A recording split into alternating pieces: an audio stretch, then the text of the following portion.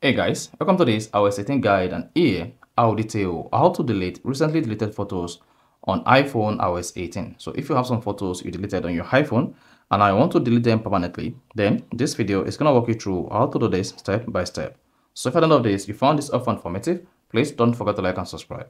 Now, to delete recently deleted photos on iPhone iOS 18, all you just need to do is go ahead and open the Photos app, then scroll down to the bottom of the page. So just keep scrolling to the bottom of the page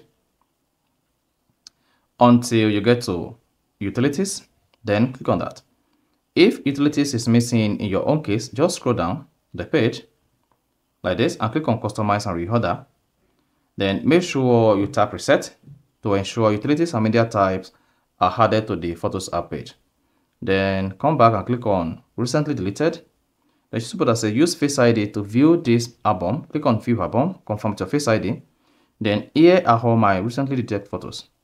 Now, to delete them permanently, all you just need to do is tap select and then click on the three dots at the bottom right, then tap delete all.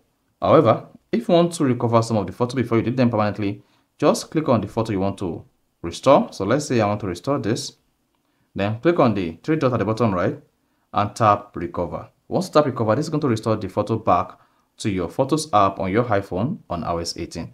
Now, to delete all these recently deleted photos, all you just need to do is tap select, then click on the three dots and then tap delete all. Then you see pop-up that says delete from this iPhone. This will permanently delete the selected items. This action cannot be undone. Then go ahead and click on delete from this iPhone.